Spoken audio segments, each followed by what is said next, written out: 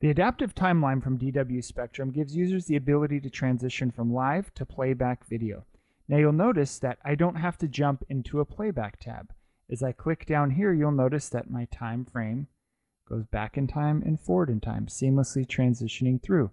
As I mouse wheel out, I go further back in time, so I could go back to March the 5th, yesterday. I can zoom in on the time, go throughout the period of day. I can also do thumbnail search.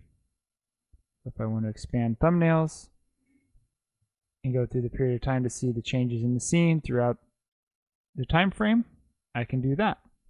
What's also great about thumbnails is as I zoom in and zoom out through my timeline, the thumbnails change as well. So those that are familiar with thumbnail searching, it's a great tool that you have the ability to do in there as well. This also gives me the ability to switch to calendar searching.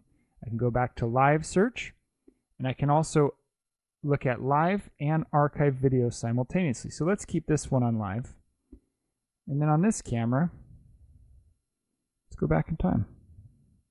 So now I can watch my live feed and then look at archive video on this side. If I want to sync them back up to live, simply hit sync and live, and now my cameras are on the same time frame. Adaptive timeline, one of the most powerful features of Spectrum.